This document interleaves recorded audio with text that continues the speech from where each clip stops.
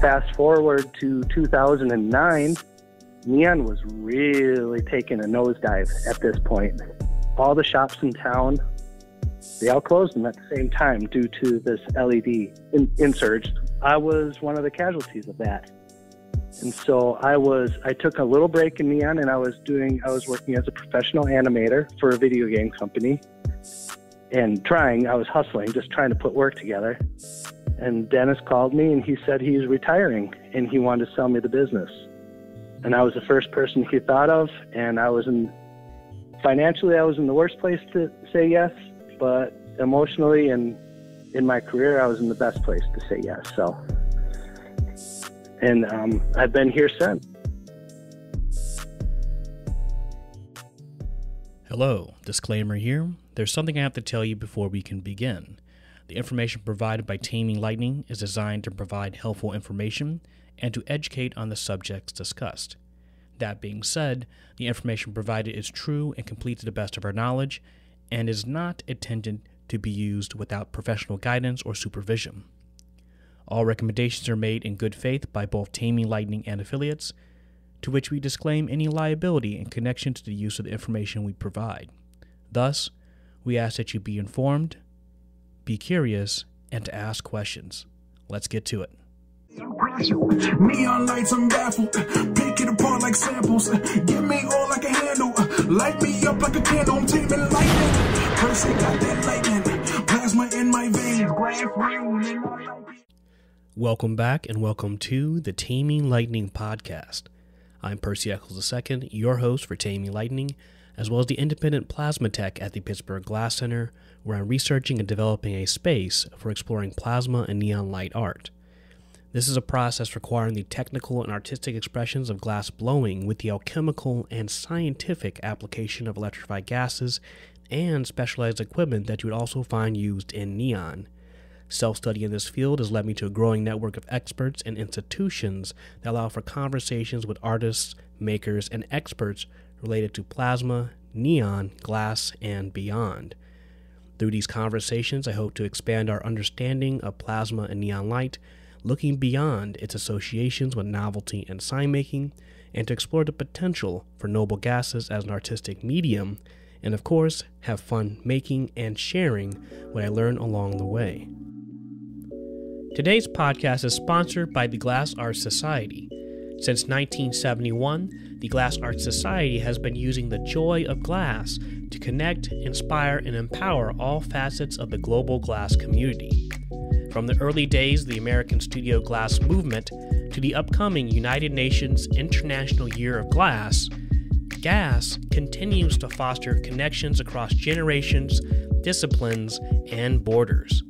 Join them in celebrating 50 years of Glass Art Society as they present the 2022 GAS Conference in Tacoma, Washington, USA, from May 18th through the 21st.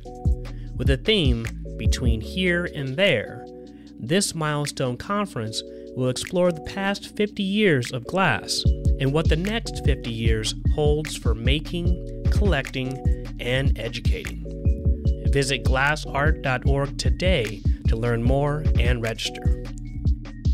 And for those both interested in and working with illuminated glass, be it neon, plasma, or otherwise, I'm here to inform you that the Plasma Art Alliance will be hosting a book premiere for Wayne Stratman's new book, The Art of Plasma, creating lighted sculptures with gas, glass, and electricity during the 2022 Glass Art Society Conference. Stratman reveals the history, theory, and practice of plasma art to give the practitioner both the context and practical information to work within this dynamic medium. To celebrate the first book dedicated to the medium of plasma sculpture, join us Thursday, May 19th from 5 to 7 p.m. at Spaceworks downtown location at 1120 Pacific Avenue in Tacoma. All are welcome. Book copies will be in limited supply, and details can be found in the show notes on taminglightning.net. Hello, Lightning Tamers. This is episode number 47, and I'm here with Thomas Zickuhr of Neon Lab and Neon Instructor at the University of Wisconsin Madison. Thomas Zickuhr is a neon glass mixed media artist based out of Madison, Wisconsin, and has been a neon glassblower for nearly 20 years, though he has been an active artist his entire life. After finishing his degree in fine art sculpture from University of Wisconsin Oshkosh, Tom moved to Boulder, Colorado, and took on an intensive 4-year apprenticeship in neon. After the foundation for neon had been laid, he, his wife Kristine, and their dogs moved to Madison, Wisconsin, where Tom continued to learn and grow in the craft of neon. Thomas also studied and practiced design and animation, and continues to work and create in all 3 fields. In 2010, Thomas was contacted by a longtime friend and fellow worker, Dennis Eckstein, about purchasing a business called Neon Lab, which had been established in 1999. Putting his life savings on the line, Tom did not hesitate to take on this opportunity. Along with running Neon Lab, Thomas also teaches a course called Neon Light as Sculpture at the University of Wisconsin Madison, a fine art-based neon program that puts an emphasis on the creative side of glass blowing and neon being used as sculpture. Tom has facilitated and curated many shows throughout the university for students and professional artists alike. Thomas currently has original work in the Milwaukee Art Museum, as well as shown work in MoMA, New York City, and MoMA, San Francisco, and the Zickuhr Art Museum in Basel, Switzerland. Tom was fortunate to be included as one of the 3 current glass benders working for the contemporary American artist, Bruce Nauman. Neon Lab is going strong. It is a small operation with a big heart, and Thomas is dedicated to the craft of neon and is working to ensure its future is bright and colorful. Welcome to the podcast, Tom. Thank you very much. I appreciate it. Now, it's pretty interesting here is that the thing that really stood out to me first and foremost was just thinking about your background. Like, what drew you to take on neon amongst your interests in arts and sculpture and things of that sort? Yeah, it's funny, actually. When I was in my undergrad program, I didn't really know anything about neon. There was no glass program where I was. I just mainly did foundry work and did a lot of sculpture with clay. I knew I wanted to work with my hands, and when I was out of school, I was just searching for a path, as many young people do, and I happened to be at a restaurant and saw neon signs all over this restaurant. And for whatever reason, it caught my eye, as neon does, and at that moment, I just decided this is what I'm going to do, and I put my basically foot on the gas and never looked back. This is pre-internet. This was very old school research, by the way. You had to go to the library and look in phone books, et cetera, et cetera. So, wow. And where did you end up apprenticing at? So it was again, it was a very indirect path. I ended up finding a basically on-the-job training program, and it was a very informal program, that's a loose word, at a place called Zickuhr Glassworks. And what it was a very large neon production facility that made window signs signs that shipped all over the country and even all over the world. And they didn't put me right into the glass room, that's for sure. It was a couple years of assembling and shipping and designing and just a lot of broom pushing to finally gain their trust to let me get into the neon department, the glass blowing department. There seems to be sort of an odd parallel. I mean, I come from a martial arts background, where sometimes the idea of kind of getting into a school or mastery sometimes involves this kind of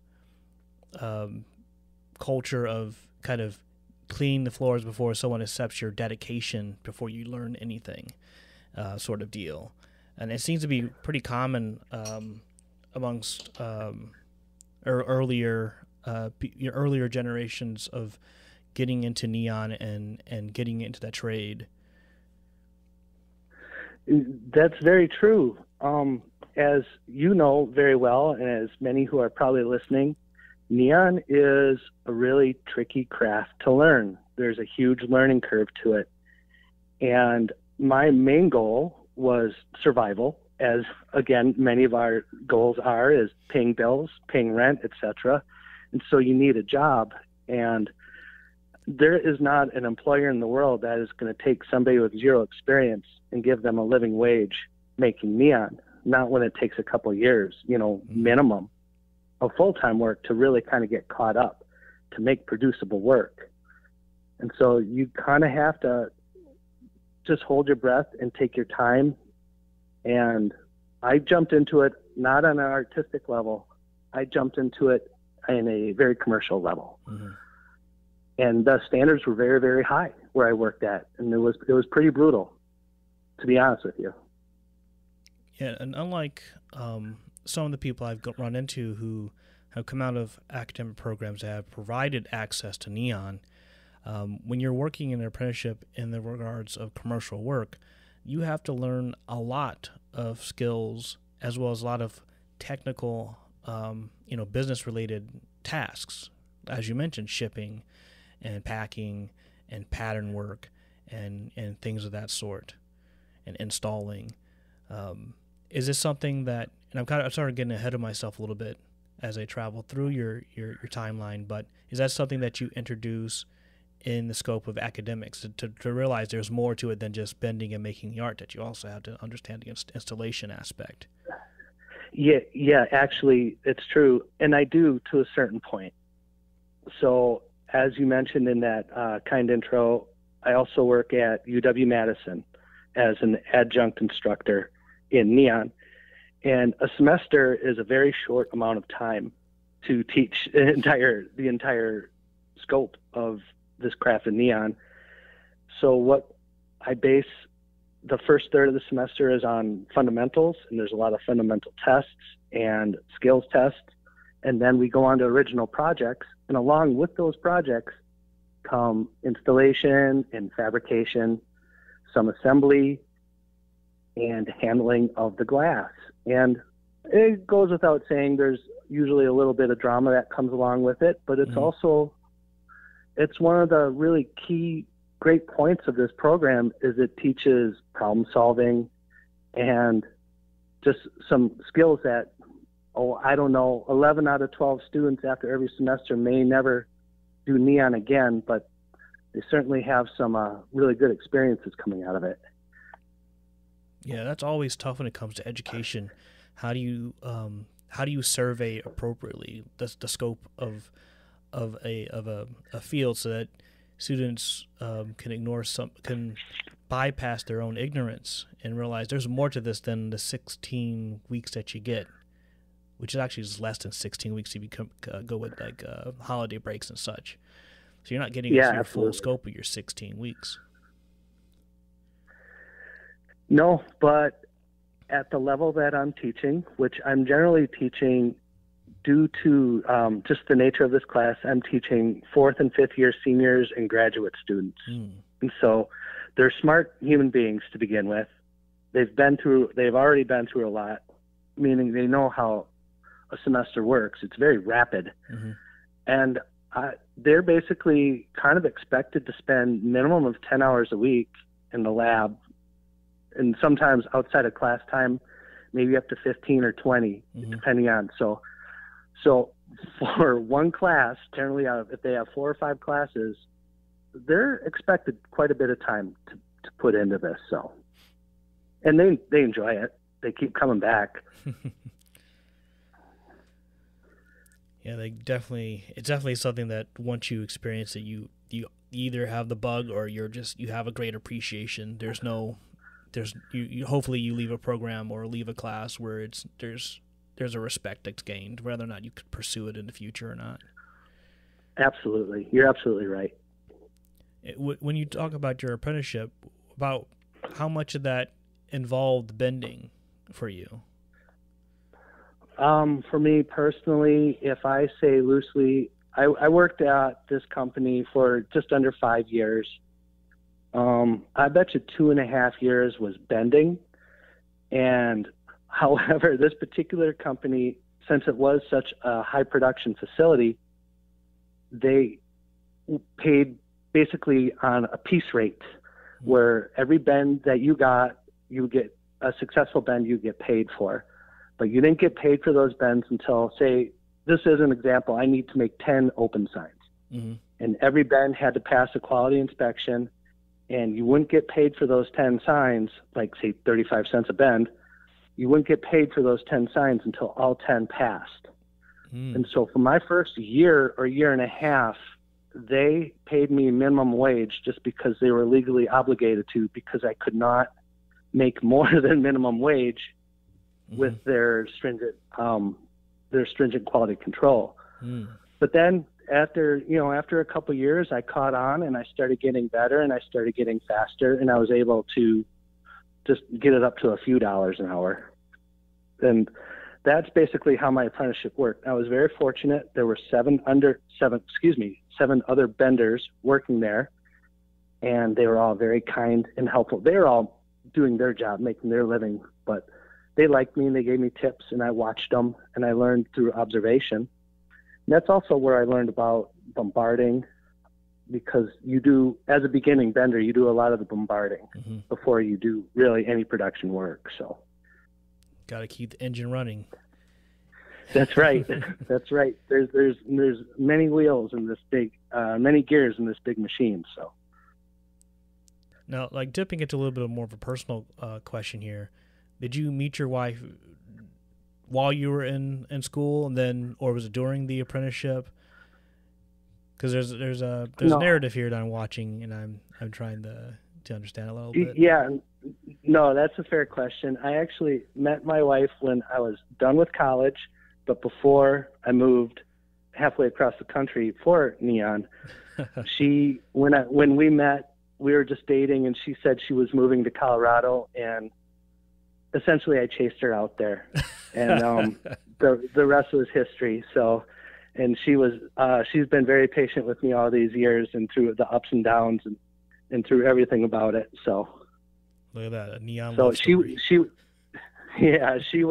going to graduate school at CU in Boulder when I started working at this neon shop. So I bet that was a little extra motivation to do your best in the neon field, so you could stick around. Oh, absolutely. I made the commitment to myself and to my wife and to my family that this is my living. And when you don't give yourself a plan B, that's what you have to do. And that's what I did. And I've been doing it since. Minus a few small breaks in between here and there. But. And then could you tell me a little bit about Dennis Eckstein and your relationship with him? So I moved to Madison, Wisconsin, and I had never lived here before. And it's I guess a small city, basically. And, I started looking for neon work when I got here, and I worked piecemeal neon jobs all around the area.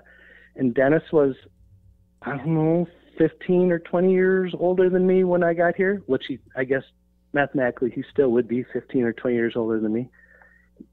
But he was a solo bender. He didn't work for a big shop. He worked for himself. And just over the following 10 years, we became friends. We just through working in the same field. And Friday afternoons, I would go and see him, and we'd have a beer or whatever. And fast forward to 2009, neon was really taking a nosedive at this point. All the shops in town, there might have been a half a dozen or 6 or 8 shops in town that had neon plants. They all closed them at the same time due to this LED insurge that we all know about. Yeah. And I was one of the casualties of that. And so I took a little break in neon, and I was working as a professional animator for a video game company, and I was hustling, just trying to put work together. And Dennis called me and he said he's retiring and he wanted to sell me the business.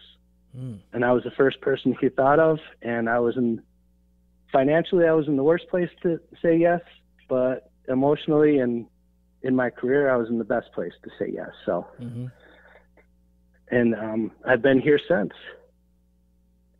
Self-employed, one-person shop, going on 12 years this summer that I've been doing it, and he was here for 12 years before that. So, and as it turns out, due to attrition in the neon trade, this is the only glass shop in, probably a greater area of 1 million people, and actually stretching down to Chicago and Milwaukee. Wow. I get work. So, because all the shops just closed their plants, so now they all bring me their service work, and if there's new work, they bring me, and I market and sell new work as well in the form of window signs. So in your case, you just rode out the storm long enough to be able to shine the light. Exactly, and that goes back to not having a plan B. And a long time ago, and this is just being in the arts, I would always read about other artists and listen for advice, and not just in glass, but in, if you're an illustrator or if you're a ceramicist, there's ways to make livings, but it's not an easy road on any level to make a living with your hands.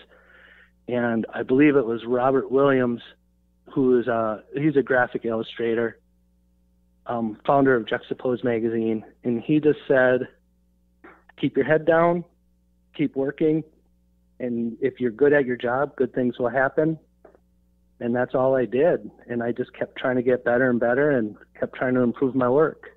Yeah, I think that's, thinking about that, it's, we often try to assign like some kind of, beautiful scripture to, riding out nature, like the change in interest and the rise of other, more efficient technologies or more abundant technologies. You can't stop those. It's like trying to stop the storm.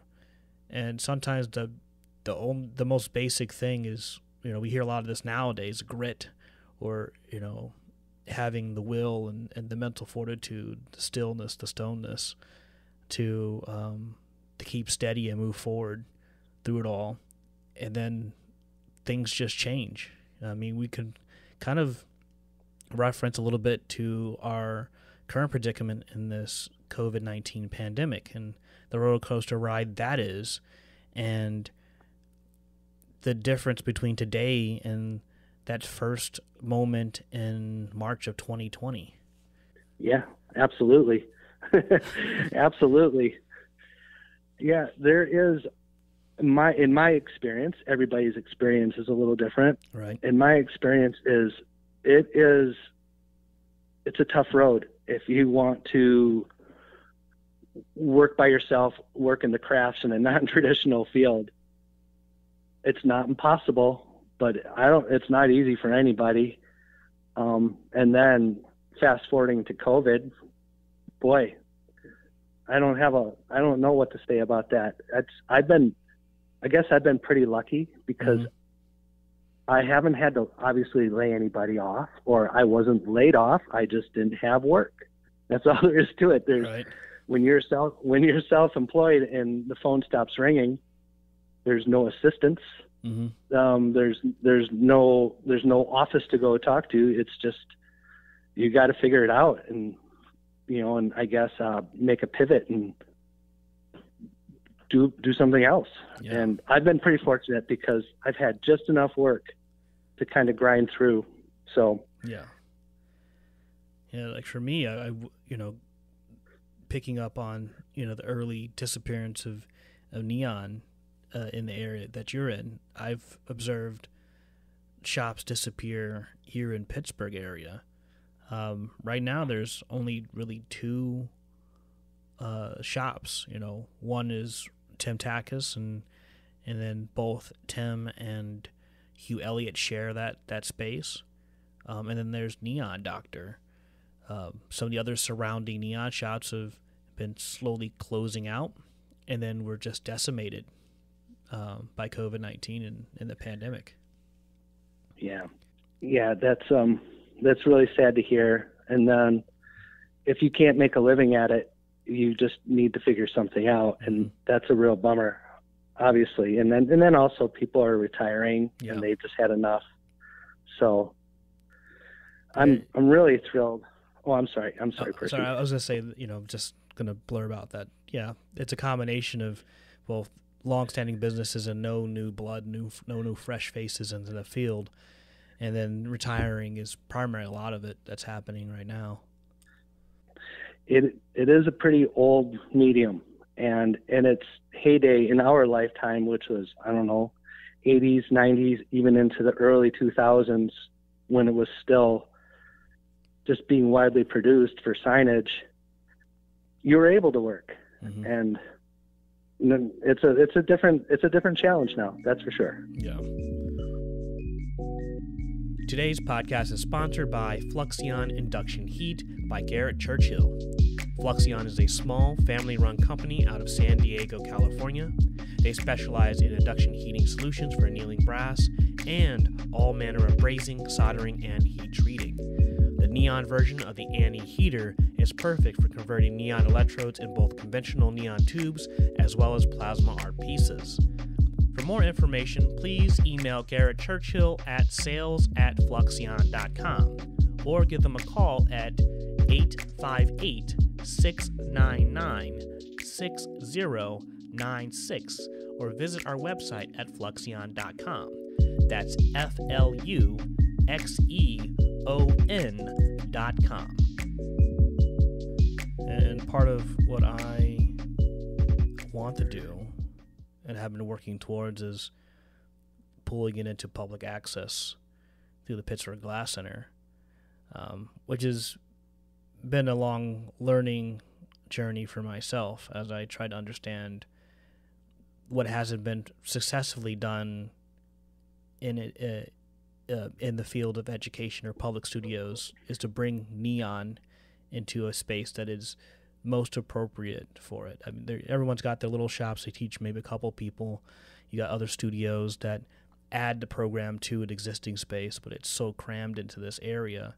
I'm looking to learn from everyone's situations and find opportunities to build and not just copy and paste into a space. And I'm not saying that their decisions are bad or that they're doing anything wrong. They were doing what they had to make it so that they could do this. But I don't want to fall to what we see. I want to go beyond that to learn from the things they wish they had or wish they could do with the opportunities here at the Pittsburgh Glass Center. Sure. And a little bit of that's happened through Wisconsin Madison, right? Yeah. And I've been, I will say I've been pretty lucky. I'm in the right place at the right time, living here where I am, with this giant university here, with the nation's oldest studio glass program, for one thing. Mm-hmm. Yep. And then in the 80s, I believe, the gentleman who was running the glass program got together. His name was Steve Farron. Got together with a gentleman named Fred Cheetah from Alfred University. And they both put their heads together and said, we want to introduce neon into our glass programs. And at that point, Alfred in upstate New York and Madison here became sort of like sister schools with glass in their studio glass program. And they both opened a neon shop, and over the years, those neon shops would open and close because, as you know, and as, again, it's most people listening, a neon plant is super fussy. It's very finicky. And they would constantly break down, and it's difficult to service them. It's difficult to get people to fix them. And so they just were kind of on and off for about 25 years. And then, maybe 10 years ago, some grad students got together at UW-Madison and got it fixed up, got the program revitalized, went through a few teachers, And then I got the opportunity to jump in and have just been running with it since.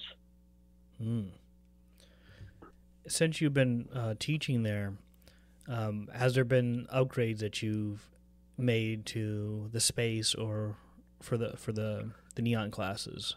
Have there been changes to the studio?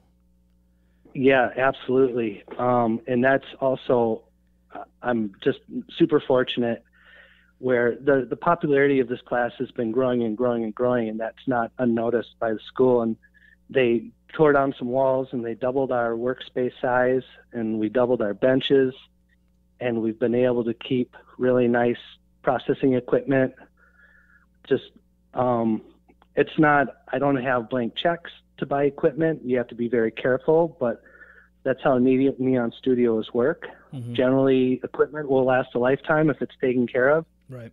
And we're getting really close to having stuff dialed in with the torches. We have 12 students in the class per semester, and that's really, it's actually pushing it. Yeah, that it's sounds pushing pretty it. Big.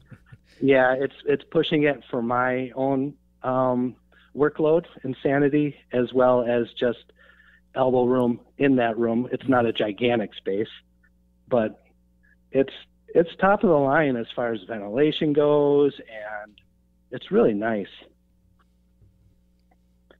And through that, and as many know, that if you have a nice space to work in, it's just that much easier to have incentive to work harder and work more and produce really nice work.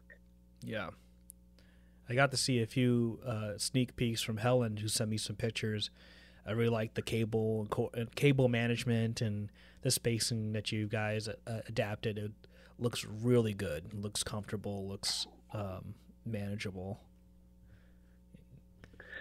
Yeah, it's important when you have, several people walking around with 4-foot sticks of glass, yeah. And you just need a little bit of room. That's all. So. Now, you also mentioned in your bio there that you are one of a few artists that fabricate for, or a few vendors, I should say, specifically, that works with the artist Bruce Nauman. How did that come about, you becoming one of those vendors? Yeah, that was another great opportunity through gentleman Jacob Fishman out of Chicago. I love Jacob. He's one of the best human beings on the planet. He's just awesome. And Jacob and I have known each other for a few years, casually, just from being in the same business. We've done some shows together. And Jacob has known and worked with Bruce Nauman since the 80s. Yeah. And he goes back. And Bruce did a lot of work through Chicago back in the day, and that's how Jacob got into his wheelhouse. And this last, it was a big retrospective at MoMA in 2018. So in 2017, Jacob reached out to me and said, well, I'm putting together a small team, and would I be interested? And started sending me patterns, and it was a lot of patterns. So I learned a lot about Bruce Nauman. I learned about when you work on somebody else's work like that, you almost get to know them intimately, and I started understanding his work more and more every day I worked on it, and I would sincerely call myself a fan. So, but not super run-of-the-mill, straightforward neon, that's for sure. I have a new respect. Yeah, but now that neon, that neon was up in MoMA for, I think 9 months, and then it went to Switzerland. Then I believe it bounced back to San Francisco after that. So, and now I think it's all destroyed. Oh no! That's like what transportation they do. Issue, or just after a show they do that to preserve the value of a piece, because these were original ideas, and they're Bruce Nauman's works, but somebody owns them. I believe they're in private collections. So what they do is they commission Jacob and his team, in my case me, to make the neon, and then when the shows are over, it's generally destroyed. So that way nobody can have that and say they have an original piece. I see. And it's all documented. Yeah. So this is different than making a new piece of work for Bruce. You're making replicas so you can show those works in different places, and then after that show is done, it has to be destroyed because it's not the work it's not the original work. It's meant to just show the work in a different location. Yes, okay. Yes. The work we made was originally made in the early 80s, mm-hmm. maybe even the 70s. So, and to be honest with you, I don't know where that work even is this day. It's somewhere vaulted, I'm sure. Yeah. So I never even thought about that. I mean, there's a lot of things you don't actually get to talk about or think about when it comes to art when you're going through even an academic program or as your own. But it makes sense. Like, there's the people that have collected the work, and how do you get that work from one person to that person to show somewhere else? Especially something like neon, which is very fragile, right? You can't just expect to ship it all over the place and expect it to come back in one piece. So that's very fascinating. Yeah. I never even thought about that. Yeah, and the logistics of them getting this neon from Chicago to New York City, then to Basel, Switzerland, just the logistics of it were crazy. It was pretty cool how they did it, and they didn't cut any corners in packaging and shipping it. But some neon did break on the way to Switzerland, and apparently that was a whole comical snafu getting it repaired. European glass bending is quite a bit different than North American glass bending. Yeah. So I wonder if maybe Tommy Gooserschuld was assisting in that. I don't think so, but his name certainly came up in the conversation. So wow, that's awesome. Wow, so we're pretty much caught up to today in that regards. We talked about how you were able to expand on the studio where neon is at the University of Wisconsin Madison, and I guess what I could ask now is the work a little bit better today than it was maybe last year? Or how does that look for you, and what type of things do you typically get nowadays? Yeah, that's a good question, and it's kind of a difficult question to answer, meaning I kind of have the Lucille Ball theory to my business, where if I'm busy today, it's great, but if I look at my schedule and I don't have anything in 2 weeks, that's when I worry, because that's kind of how it works for me. And I'm slow and steady at my shop, or not even slow. I'm certainly steady, but I'm in my second or the third quarter, or the last third of my semester. So that's very busy at school. Mm-hmm. And I'm gearing up. I'm going to be teaching a class again. I'm going to be teaching a summer class at UW-Madison this summer. And that, it's supposed to be a quarter job. It's so not even a part-time job, but it definitely takes up more time than that. So it keeps me very busy, and I enjoy that. My work has changed at my personal shop quite a bit over the years due to I don't have nearly as much service work as I once did, meaning if there's a business that has a large neon, it has a large sign, and you don't even know it's neon because there's plastic faces over it, channel letters. Nowadays, those are all, if they're not brand new LED signs, they've been converted to LED signs from neon. And so up until a few years ago, that was a huge part of my job, was doing service work. And now the service work is all but gone. So I rely on custom window signs. Okay. And I'm bringing in work. Yeah, I bring in work from all over the greater area. Like I said, from Madison to Chicago to Milwaukee, people will come to me for window signs. So that keeps me busy, definitely. And I have a couple of those on that I'm going to be starting this week, I imagine. Yeah, you keep busy somehow, you know.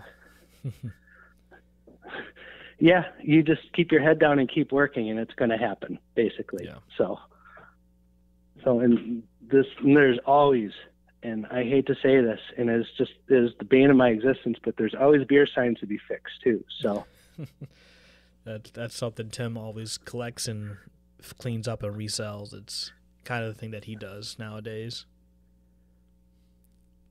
Yeah, I don't. Not many neon vendors really like doing it.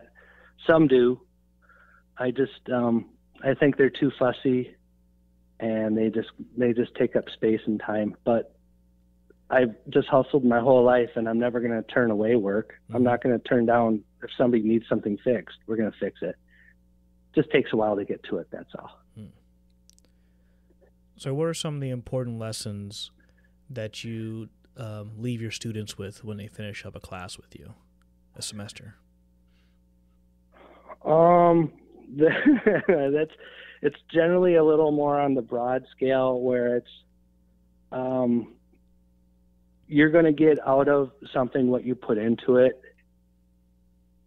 That's probably the most major lesson. Every one of these students, they come in for the first class. They've never held a 4-foot stick of neon tubing in their life. They don't know. Everybody starts from the same step. But when it comes time for our first critique, there is a decided difference between all 12 of these projects. And it's really, really quickly apparent who put in a lot more work, who put in the least amount of work. Great concepts will take you so far, and then hard work will take you so far. But if you're able to focus both of those things together with pre-planning and then you just kind of work your tail off, you're going to have a really cool project. And I think that goes much beyond neon. That will go to every aspect of life. Mm. I agree. Are there any final things that you would like to say to our audience or say on the podcast today? Well, thanks for having me. I really do appreciate it. I really, really am enjoying seeing this, and I will say, seeing this very vibrant resurgence in the popularity of neon over the past 5 or 6 years. And it's, in the likes of you and Mondo Neon and Merrill with the whole She Bends movement. It's been nothing but really positive growth in popularity. And because of that, that helps me work, and it helps, it's really great for me to be able to share with what I'm learning. Mm-hmm. That, and I'm doing more than teaching and working commercial work too. I'm still just making original work that will be, I'm going to be showing in a gallery in Chicago coming up here soon. So it's fun just to keep working and just keep hustling, because that's what we do. Mm-hmm. Is that the Ken Saunders Gallery? Yes, it is. Yes. I got eyes everywhere now. I was talking to James, and James is also part of that too, and a lot of other artists working with light and neon. So cool. Yep, I did a show with Ken this summer, and it went pretty well. And this one's a little scaled down, which is fine. Mm-hmm. But he's a neat guy too. So, and he likes the medium, and we have to we all prop each other up that way. Yeah, Ken's great. I got to meet him in my undergrad. We were showing, like, they did this, like, once a year undergrad university glass exhibition for, like, a single day. They would do that, like, once a year. So that's how I got to meet Ken Saunders, and they would switch between that gallery and the other gallery, which I can't remember the name of the woman that owns that one. But they would switch on and off every other year. Good people yes. in glass, good people representing artists. Absolutely. Well, I appreciate you taking the time to meet with me for the podcast today. I got to learn a lot more about you, and we'll keep in touch. I'll be ringing up your phone to see what you've been up to. Well, thank you, Percy. I appreciate it as well. And Yep, I look forward to watching your growth as well. Very much. Thank you. Thank you for listening to the Taming Lightning podcast. Music credits to the following artists in order of appearance: Retro by One, Taming Lightning by Trav B. Ryan, Good to Go by One, and Walking by Roz Hop. I hope you enjoyed the podcast. As mentioned at the start of the episode, Tom Zickuhr has been a recommendation for quite a while. And like many of our guests, there's an interesting story with each and every person. Sometimes what you're passionate about is a gift given to you, or it's an opportunity. Other times you bear all the effort. At least from a limited perspective, it seems to be one or the other. But here we have an example showing both luck, effort, and determination. And I'm happy to see that things have been improving for Tom. Both are situations within the pandemic and its effects worldwide, and I'm no historian, mirrors what the ladies from Neon Nonsense have spoken about, as noted in the 60s by Henry Eccles, regarding the highs and lows in the prevalence of neon, how there's been a shift of a decrease and an increase throughout time. So it should not be unusual that things will happen based on the events happening in the world, or maybe changes in technology, which you can check out in the Neon Nonsense podcast, hosted by Allison Buchanan and Daniel James, in episode 4, featuring Robert House, aka the Neon Archaeologist. Thank you, Thomas Zickuhr, for your time on the podcast, and I love seeing your recent experiments and troubleshooting on the Neon and Plasma Art for Beginners Facebook group. I recommend checking out the Facebook group Neon and Plasma Art for Beginners.